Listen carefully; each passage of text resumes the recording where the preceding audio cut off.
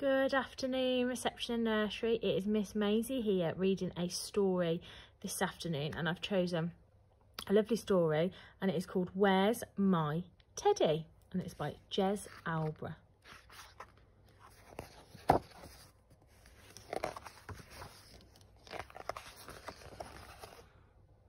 Eddie's off to find his teddy.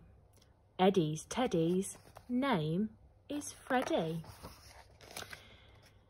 He lost him in the woods somewhere. It's dark and horrible in there. Help, said Eddie. I'm scared already. I want my bed and I want my teddy. He tiptoed on and on until something made him stop quite still. Look out, he thought. There's something there. What's that? A giant teddy bear. Is it, Freddie? Said Eddie. What a surprise. How did you get to be this size? You're too big to huggle and cuddle, he said, and I'll never fit both of us into my bed.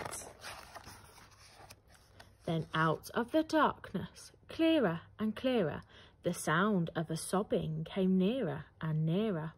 Soon the whole wood could hear the voice bawl. How did you get to be tiddly and small?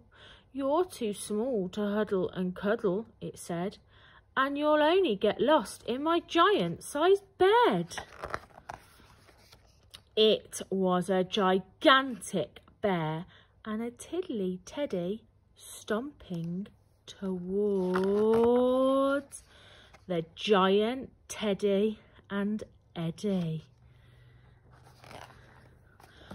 My Ted! Gasped the bear. A bear! Screamed Eddie. A boy! Yelled the bear. My Teddy! Cried Eddie. Then they ran and they ran through the dark wood, back to their homes as quick as they could. All the way back to their snuggly beds, where they huddled and cuddled their own little Teds. The end.